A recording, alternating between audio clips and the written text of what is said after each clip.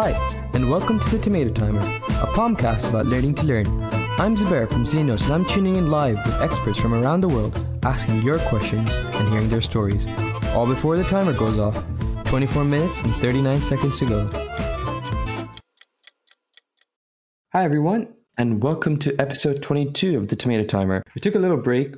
I had to do some exams, and obviously if you guys are celebrating Eid, it was good to take a little break for that as well. And we're back on today with another amazing guest.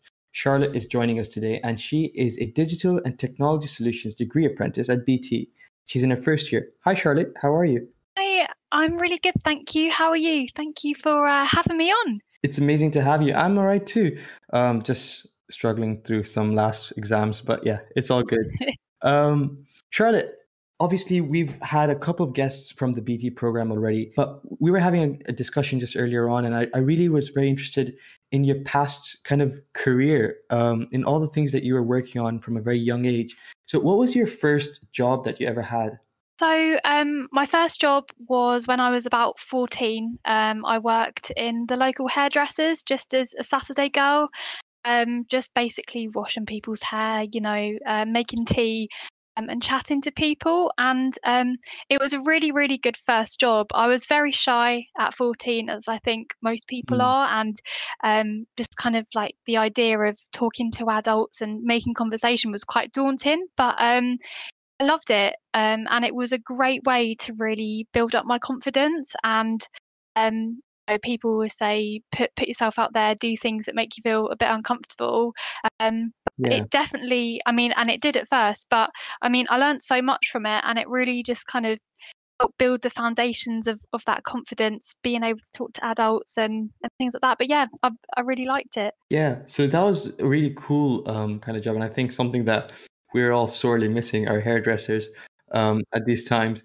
So you went on from there and you continued doing lots of part-time jobs. What was the next one then? So my next job, I had a little bit of a gap. So I think I was about 17, so I was in my first year of college. And Hmm. I got a job at River Island as a Christmas temp originally. That was very different. Working in retail is very different to working in a hairdresser's. And I guess it's kind of own thing. But so that was what I'd say is my first proper job. So my first kind of job where I was on a payroll. And again, that was completely different. It was very high paced. There was quite a lot of high pressure and targets to get sales. And especially as it was around Christmas time, there are a lot of targets that we had to meet. And actually, it went really well, and they kept me on afterwards and gave me kind of a permanent part-time role after being a Christmas temp. But Yeah. again, that was something that was very different, getting kind of more of a customer basis, having lots of different experiences. Yeah, I just like a small note to those of us who might not be in the UK. I think River Island is a global brand, but it's a clothing shop retail place. And your job was in sales and retail, is that correct? Yeah, so it was kind of, the basics, putting clothes out and making sure everything looked nice and tills and things like that. But there was also quite a big push on sales. So see, Christmas is probably like retail's biggest time of the year. So Definitely. we were really encouraged to like literally stand at the front of the shop. I guess especially like for British people, that's something that I personally, I don't like being approached in a shop, but we had to go out and approach people and ask them for help and things like that. And we also had targets to meet, so we had to sell X amount of gift cards a day per shift. So there was quite a lot of pressure, really, especially kind of as a 17-year-old, and to go up to Yeah. adults and say, hello, please buy this, basically, and please buy a gift card and things like that. But again, that was another really great role for building up my confidence. And it was nice as well because a lot of the staff that worked there were also quite young. So it was, Okay. yeah. But what was it like feeling? Because you mentioned the pressure of the company itself as well, but it's a very different feel when you're working with trying to get customers, right? And working with real people, and sometimes they're nice and sometimes they're not. And how does that make you feel, and how were you able to manage it? It was It was definitely challenging. I mean, it was great when you got really lovely customers and nice people, but Of course, guess yeah. on the other side of that, you'd also get quite angry customers, people shouting and things like that. Yeah, I think that's something that kind of like of all of the jobs that I've had over my life, I think that's something that you just have to get used to. There's always going to be angry people and going to shout at you, but it's not personal. I think sometimes it's just a case of shooting the messenger. It's not my fault if I Mm, can't return something, but often people don't really understand that. But I mean, I think it's something that is good, even though it's not very nice at the time. I think it's definitely good in terms of experience, because I think as well, when you're younger, don't have much experience, as time goes on, you learn not to kind of take it personally and know that really the person isn't angry at you. It's they're angry at policies and things like that. But I definitely used to. I mean, I hate it. No one likes being yeah. shouted at and things like that. But you kind of get on with it. And sometimes if someone's being a bit unreasonable, you laugh afterwards and you shake it off. But yeah. Mm, I can imagine it's like almost bittersweet, and there's a lot. But at the end of the day, it's a real world experience, and I don't think you can ever avoid that. You'll have to deal with every kind of person in your life, whether you like it or not, and it's you just need to learn how to manage dealing with people who might not be the most pleasant or the one you want to speak to. And I think you definitely got that experience when you were working at that sort of role. And then you then went on to an even more exciting role at an amusement park, at Thorpe Park. What were you doing there? Yeah, so I don't know if the guys listening know Thorpe Park, but it is a theme park. And actually, I worked in the hotel, so not a lot of people know that there is a hotel at Thorpe Park. It's the Shark Hotel.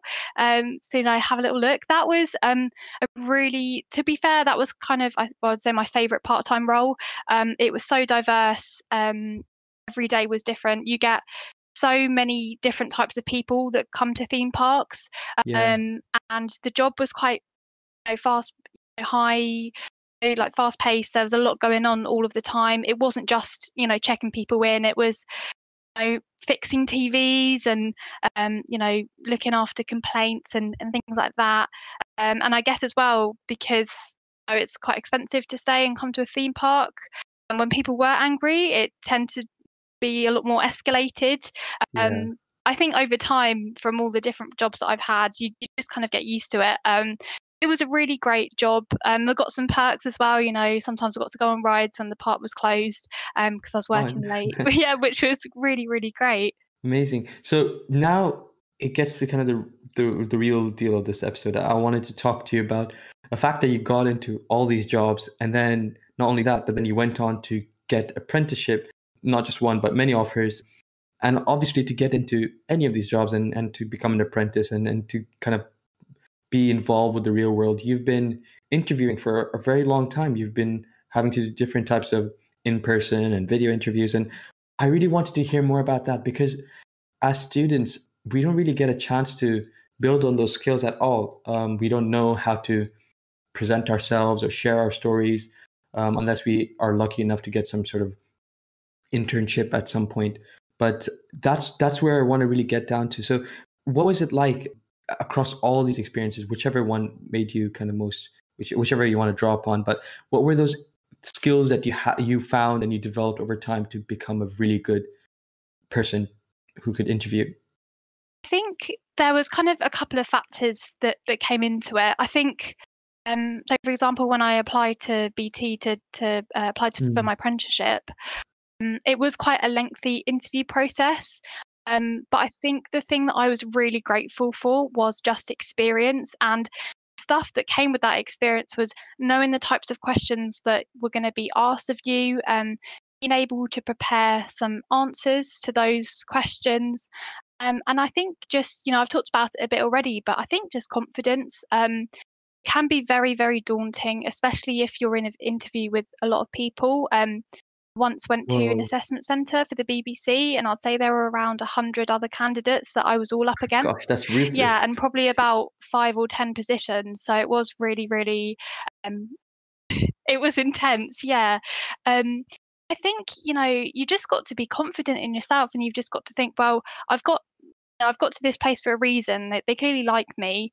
But yeah, it can be daunting when there's so many people you're up against. But I think to relax, and I know everyone says that, and it's really hard to relax. Especially when someone's telling you to relax. Yeah, exactly. That often doesn't help. But I think being prepared as well is something that is really, really key. Like looking online, make sure you research the company, because if you can kind of like just drop in every now and then or facts or things that show that you have done your research, it shows that you're really interested. Yeah. So for example, BT, I looked at all what their company values were.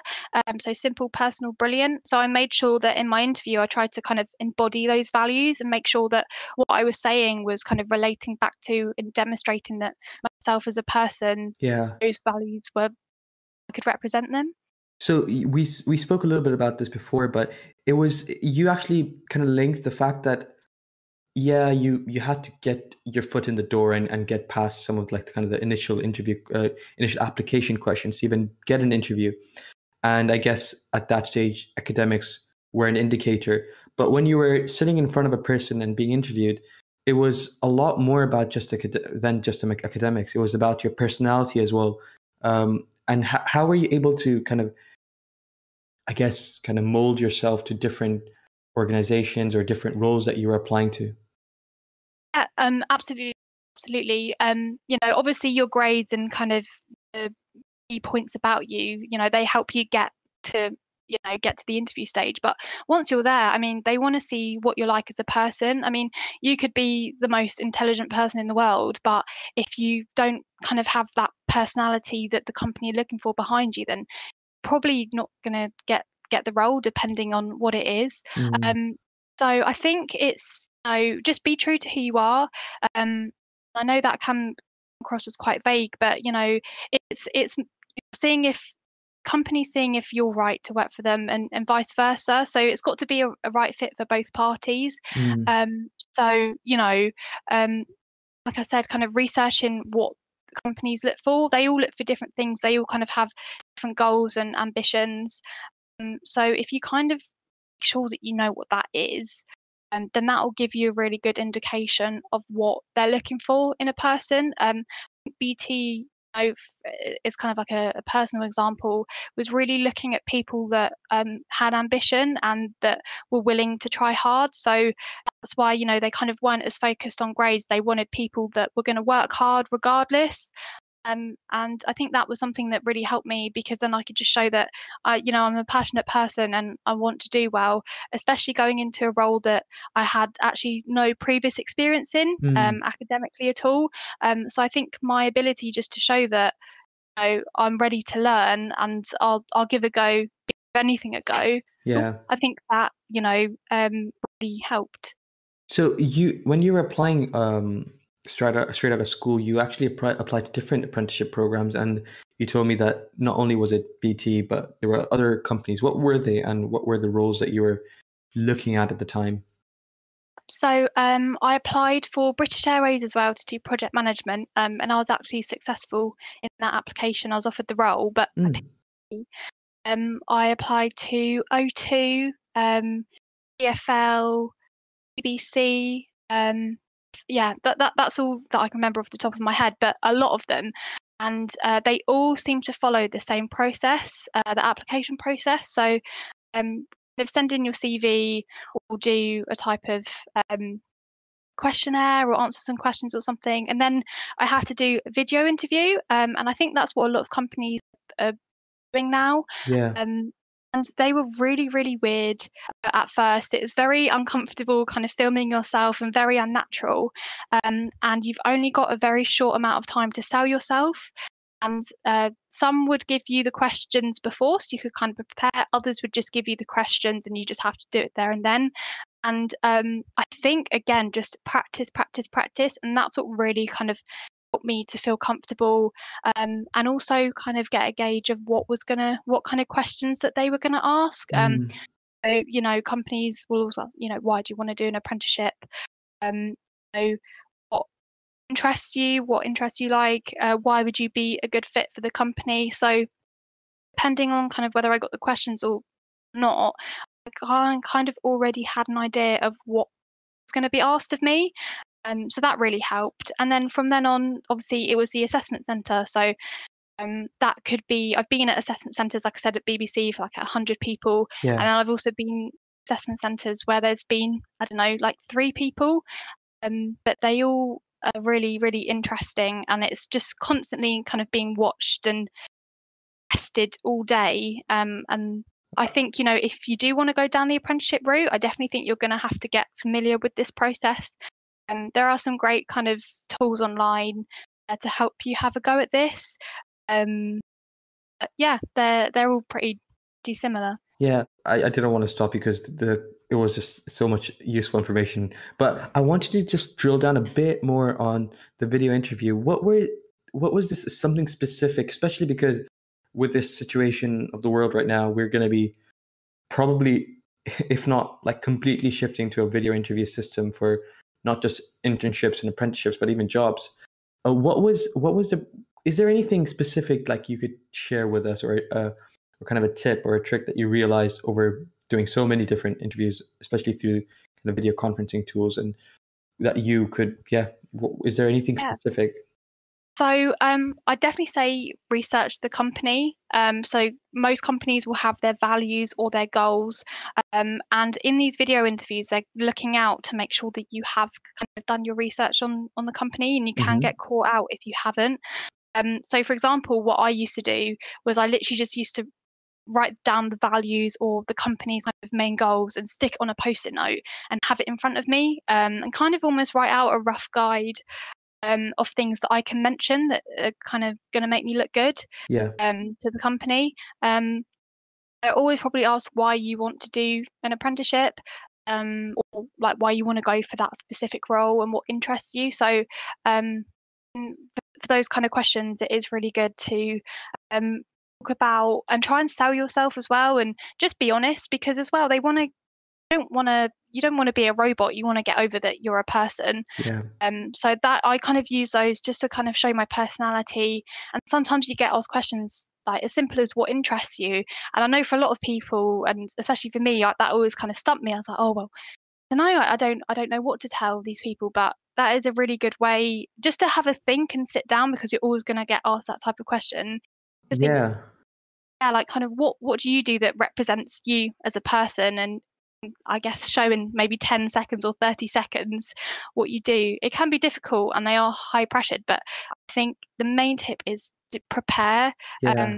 have some answers that you can put down before, just so you can fall back on those in case, because if you don't have another chance to film it, then, that could be it. That could be a chance over. But if you prepared, then, there's no reason why you can't do amazingly at the video interview. Amazing. Actually, that's very, very important.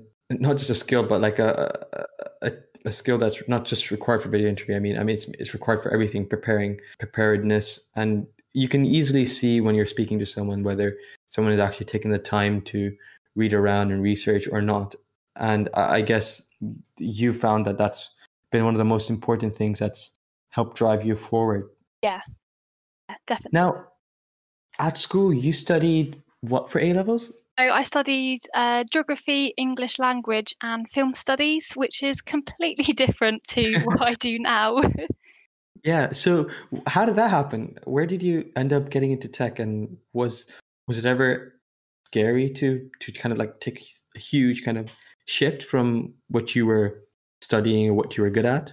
Yeah, absolutely. I was kind of terrified before I started. Kind of like when I knew I got the role, I was so worried because I just thought, oh well, I've got no kind of academic experience, but I had Mm. absolutely nothing at all to be worried about.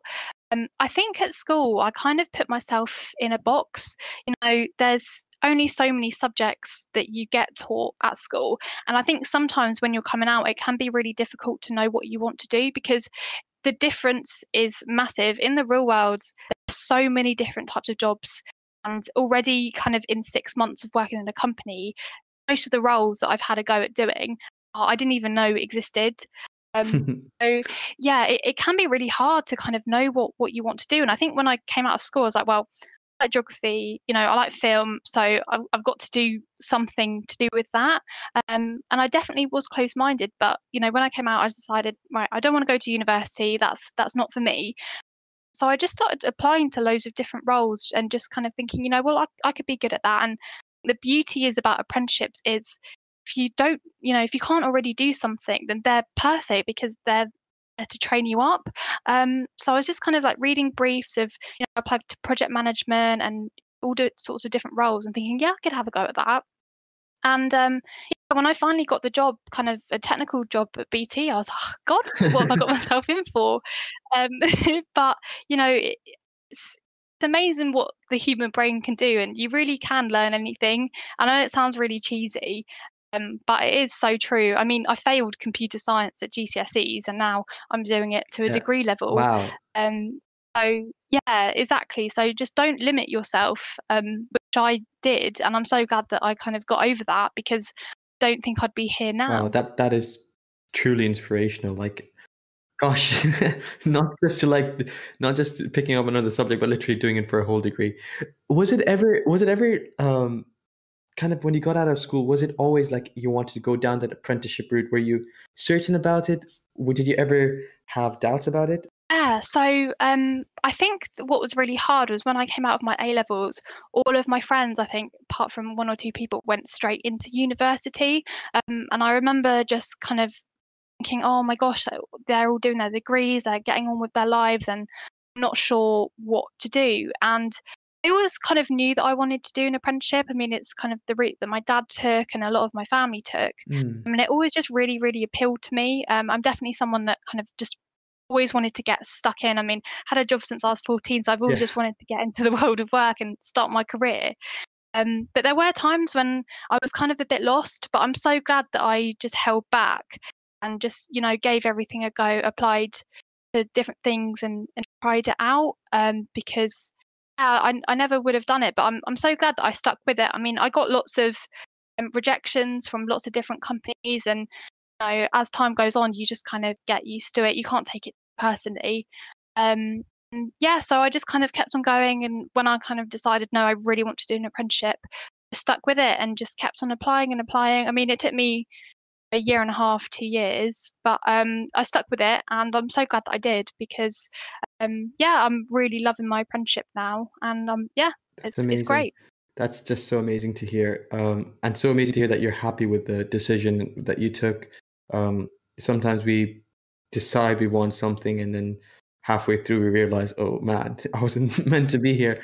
Now, one of the things that you mentioned in your bio is that you were involved recently in a roundtable discussion at BT for International Women's Day. What was that like, and what were the topics that were discussed, and your perspective that you shared there? Yeah, so I was asked, I don't even know why I was asked, but I'm very grateful that I was, to be part of a roundtable with three female directors that work at BT. And this was filmed for LinkedIn and for International Women's Day. And we got to talk about topics such as, what issues do women face in the workplace, kind of why is there a lack of females in STEM careers and things like that. And it was really inspiring to be able to talk to kind of really high powered women in the company, especially in technology and that kind of industry, because it is still very, male dominated. So it was really Mm. great to see some like really powerful and badass women. Um, yeah, and talk about that. And the thing that I really loved as well is that, it's not shying away and trying to pretend that, oh no, it is equal and yeah, there's the same amount of men and women in this company. But I really like how it just kind of tackles the issue heads on and saying like, no, there is not enough women in this kind of area and it needs to change. And I think the more that we talk about it, the more it will show, girls that, yeah, you can do anything. And it's actually a really, really great and interesting industry to be in. Absolutely.